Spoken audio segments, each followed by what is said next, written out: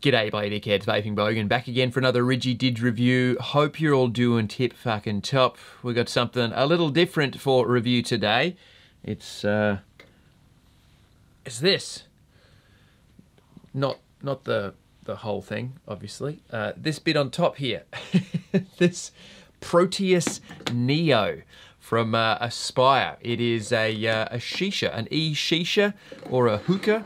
Not to be confused with the ladies of the night. Hookah, whatever you want to call it. Shisha. Anyway, it's this bit here. Obviously, you will need a shisha unit to run it. But it'll fit onto pretty much any of your standard shisha things. Where do I put? I don't know where to put it so I can be on camera because it'll just sit here on my lap like fucking Father Christmas. So you got this thing here. Basically consists of a 5700 milliamp hour battery. That's right, 5700 mAh, which is pretty crazy. And this, I think, 25 mil tank, obviously with a big sort of sub-ohm coil in there. There's an airflow control on top and USB-C charging there. And you basically just plonk that on top of your shisha. It's got a couple of different rubber connection points, so it should fit pretty much all of them. And it is an electronic shisha, which is an interesting thing, something a little different. I'm not a huge shisha smoker myself, but I have partaken quite a few times over the years, and you know, it's real nice. It's very smooth shisha compared to, you know, smoking cigarettes or things like that. But it's, despite what some people think, extremely bad for you. Like the smoke that comes off a shisha is just really carcinogenic. There's just a lot of burnt sugar, basically. It's tobacco with lots of molasses sugar in it, and it's just burning all of that. So it might feel quite smooth compared to a cigarette, but it actually is really not good for you. And it's actually quite a big contributor to greenhouse emissions, I found out recently. Obviously in the Middle East, it's extremely popular, and there's just some huge amount of shisha being smoked every day in the Middle East, and that is actually contributing quite a bit to the fucking emissions, which is something I didn't know. So it's not a good thing, the old shisha. But this, obviously, we know is a much healthier alternative, a bit of harm reduction for, yeah, maybe not something so popular in Western culture, but very, very popular, particularly in the Middle East. So let's have a little fucking toot. It's a 0.17 ohm sort of sub-ohm coil, and it is just in-house activated. There's no wattage adjustment as such. So, yeah, you got water in the bottom here, and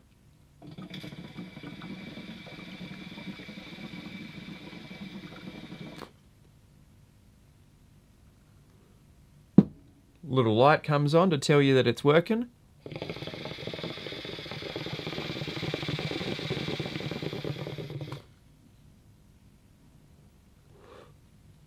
And it has very much the same sensation as a real shisha. You get that bubbly water sort of filtered vapor, and you get, you know, the same sort of experience as you'd get from the real thing, just much less fucking carcinogens.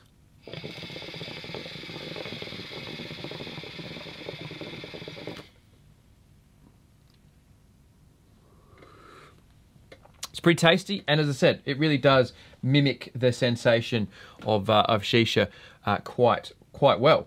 We're going to dive down in the up and close in a second. I'm going to show you. It's pretty simple. It probably won't take us very long. It's pretty simple, the actual device, and then we'll do the pros and cons. But before we can get to any of that, as always, we're going to have a fucking beer.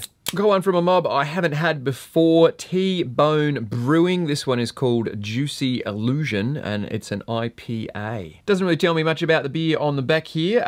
Brewed and canned over by T-Bone Brewing. They are down in Tasmania, Huntingfield, Tasmania. Bit of a fucking Tassie beer. This one comes in at, what have we got here? It is 7.7%. Let's just see how this little Tasmanian tastes. Let's drink a beer. Let's drink it here. 'Cause tonight is all that's here. Well, there we go. Fairly clear complexion on this one. Nice healthy head there. Smells good. Smells hoppy. Fucking cheers. That's pretty decent. yeah, got a West Coast sort of IPA kind of feel. Crisp, hoppy, citrusy, with a, yeah, kind of a slightly sweet malt finish. That's gone down nicely though. Yeah, sort of citrusy, hoppy at the start, as you'd expect. Got that piney West Coast resinous sort of flavour. And then there's, yeah, something a little bit sweet about the malt finish on the end there. There's just a little hint of sweetness. Not bad, Tasmania. Let's fucking pair it up with a liquid. Now, I really wanted to see how the flavour was affected by such a large apparatus, given that it is kind of passing through water and long tubes and everything else in a shisha. So I went for a liquid that I know very fucking well, and that is the Rituals Dragon Passion from their saltwater taffy line. You can't know how much I absolutely love this liquid. It's got the tangy passion fruit and the delicious tropical dragon fruit flavours. It's sort of sweet and candy-like, being that a saltwater taffy line. And it should go well. It usually goes nicely, passion fruit and sort of IPAs. Let's fucking see.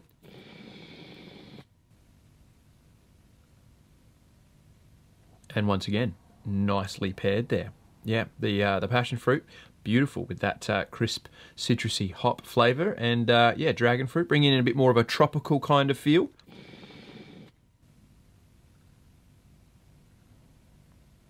Very decent. Yeah, the tropical element, I think, of the liquid, it's bringing in a nice sort of fruitiness to the beer, pairing nicely. Warm weather little combo, that crisp, refreshing IPA with a tropical fucking liquid.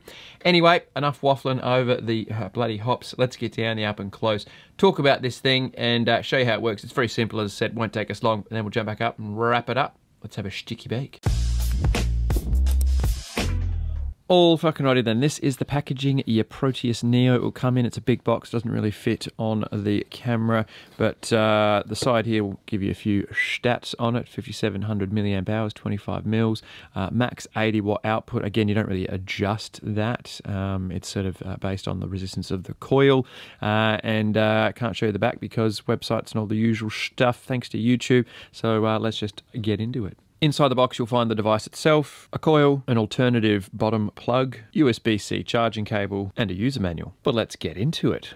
So, here it is. It is pretty big. It's quite a chunky bit. Obviously, you're not going to be putting this in your pocket, so size isn't really a factor. It does come in a bunch of different colours. This is the red one. I think there's green and blue, maybe white, black. I'll have to double check, but yeah, it comes in a few colours if you want to match it up to your shisha, kind of like I did with the red on red.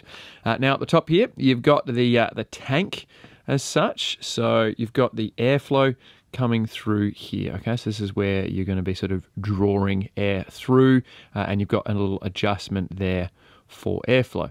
Wide open, as you can see, it's two large kidney holes, so it is about as airy as you can get. You know, it's basically like breathing when it's sort of wide open, very much the same as you would get on a proper shisha, but you can close that down to your liking, and it will sort of be easier to activate the inhalation draw with the airflow closed off more. You sort of require less inhaling to get it to activate. So obviously the pressure is a little bit higher with less airflow.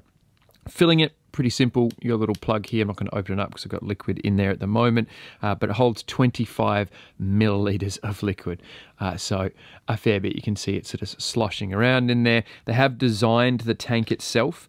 You probably won't be able to see it, but it runs on an angle. The coil sits in the middle here, and the tank is sort of sloped like a funnel, so it funnels the liquid into the center where the coil is. You don't have to have the thing completely full to be sort of up above the coil cotton lines. It will run in there, and the coil sitting kind of lower than the top of the edge of the tank. Around to the base, that is the coil itself. So I'm not going to, again, pull the coil out now, but you just pop that out. It's much like a normal sort of sub-ohm tank coil.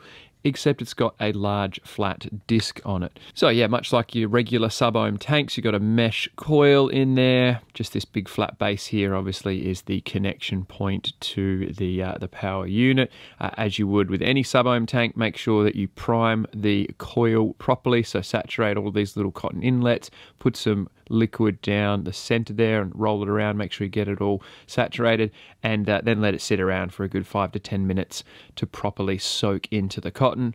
As I said, it is a 0.17 ohm. Don't know if they do any other resistances currently, or whether it's just the 0.17. You get just one coil in the box, which is a bit disappointing. I think they should, as always with any vapor product that uses pre-made coils, include at least fucking 2, so you've got a backup. But yeah, that's the coil. That goes in there, and then that just sits in the power unit. It's got a couple of connection points there. It doesn't matter which way you put it on. The ring from your coil is going to make a connection, and you're good to go. You got a little Aspire logo here, which has an LED in it, so that will glow.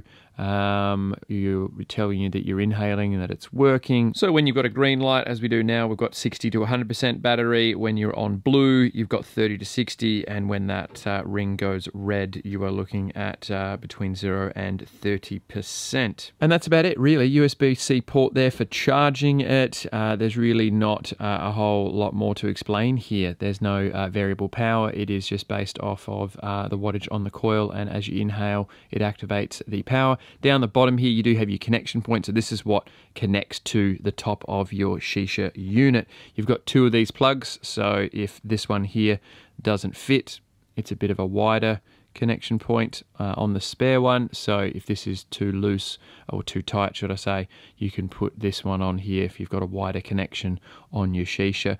But this one here, the narrow one, has worked perfectly on mine.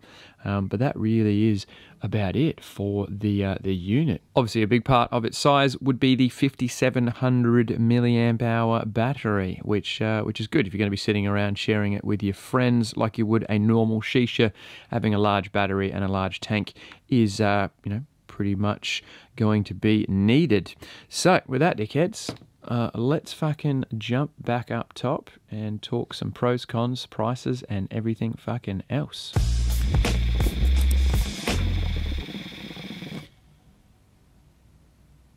So there you go, dickheads. The Proteus Neo. Pretty simple little setup, really. It's a fucking giant sub-ohm tank with an inhale activation system mod. Basically, that's sort of what they got going on here. I'm sure there's a little bit more to it than that, but that's basically what it is. So let's get into the pros and cons. What do I like? What do I fucking dislike? Now, obviously, this is a quite niche product. I'm sure there's plenty of you out there that watch my videos regularly and think, but this isn't the stuff that I fucking buy in Bogan. And maybe not, but I'm sure there's a few of you that do like to have a suck on a hookah. Anyway, so in terms of replicating the experience of a shisha, it's certainly doing a pretty good job. As I said, I'm not a big shisha user. Aspire were kind enough to pay for me to buy a shisha so I could use this because I didn't have one, but I have used them a fair bit, when I was younger, and the novelty of let's go have a fucking shisha. So I know what they're meant to be like, and it's pretty close. It has a much cooler vape experience than you would get from a sub-ohm tank. The temperature, because your vapor is going through the water just like the smoke goes through a shisha, and it cools it down. It's much cooler. They say this thing runs at 80 watts or so, and this doesn't feel like a sub-ohm tank at 80 watts temperature-wise. It's much, much cooler.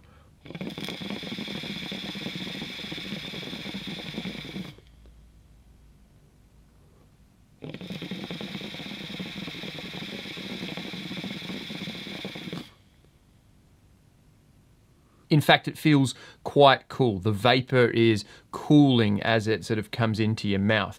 So yeah, it feels like a shisha. Flavor-wise, it's pretty good. Now, I was concerned that it would lose flavor traveling, down a long fucking shisha system and through the water and then down your hose and everything else. And you may get better flavor from a smaller shisha. The one that I've got here it's a big hookah. So many puns. It might be a little bit different with a smaller device. Obviously, you don't need to have this fucking, you know, giant, long top piece to make it function. You could have a much smaller shisha unit, and you probably would boost the flavor. The flavor, I will say, maybe not as good as you get from a sub-ohm tank, but it certainly has that shisha feeling, and that's what I think they're trying to do here, is replicate that experience.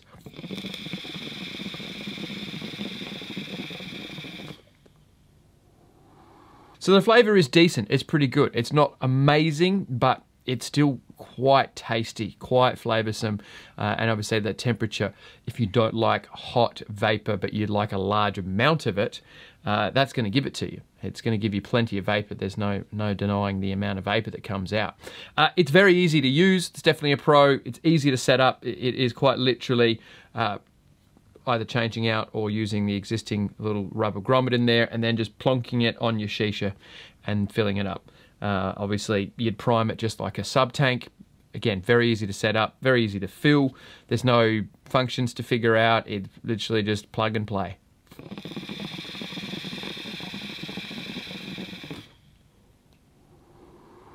Adjustable airflow, that's got to be a Pro-ski. You can dial that into your own liking. A huge 5700 milliamp hour battery. I haven't fucking charged this thing since I've been using it. It fucking, yeah, it's got a lot of power there. A lot of battery power. And a big capacity, 25 milliliters. I don't know, I'm just doing a lot of this today. 25 milliliters of liquid is definitely going to keep you going for a good fucking while. So yeah, I mean, I don't have any other electronic shisha systems to compare it to, but for the first one that I've tried, I mean, I've tried a few at some of the expos, and this one I think easily, you know, up there with you know, probably the best performing that I've had. There's not a heap of them on the market. I've had a couple of others, some of them not quite so cloudy, didn't quite give the cloudy experience that I get from this one. So this seems to be sort of pumping out the vapor quite nicely. So just from using other ones, but I haven't had a proper time with them, I'd say this is pretty good. It's pretty fucking good. So cons, what could I complain about? Probably the only thing that did annoy me when I was using this is the first coil that I had in here. I set it up, I vaped, it was all good, and then I let it sit around for probably a week. I didn't use it for a week or so, and it leaked. It leaked pretty much all of the liquid. I didn't fill it up completely, so maybe that was part of the factor, that I didn't fill the tank completely. I didn't create a vacuum as the liquid left because there was obviously air already in the tank. I only half filled it, so that could be a factor. Probably a factor, I would say, because when you fill something up, obviously there's no air in there, and then you vape some of it, it creates a vacuum, so kind of holds the liquid in. But anyway, it leaked, and obviously there was a bit of a mess, and then I didn't realise that it leaked everything out of it, and I vaped it, and then I burnt the coil. And you only get one in the box, and that is fucking dumb. You should always include at least 2 coils with any pre-made coil system, whether it's a pod or a sub-tank or a fucking electronic shisha.